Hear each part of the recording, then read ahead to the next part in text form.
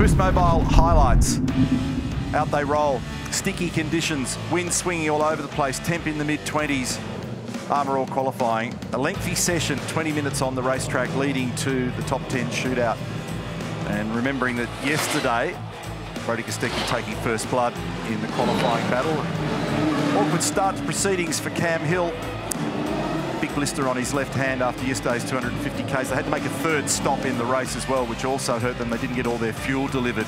So he's wiped the slate clean. Off to have another crack, and they were able to put some race tape on the back of that car to keep it mobile, got him moving once again. It was an encouraging third stint yesterday by Chaz Mostert, so we were looking to see what sort of speed they could generate today.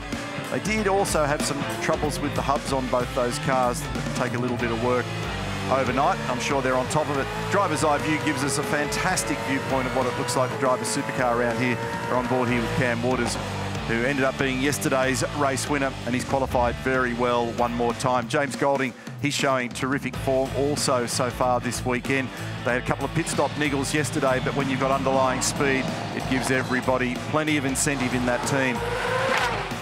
When we got to the end of it all and the checkered flag dropped and they all had their final blast at it, recovering from a very tough day physically yesterday, David Reynolds did the work. 11.48 was the number, and 1/100th of a second clear of Cam Waters, followed by James Golding. He's off to a ripper start for 23.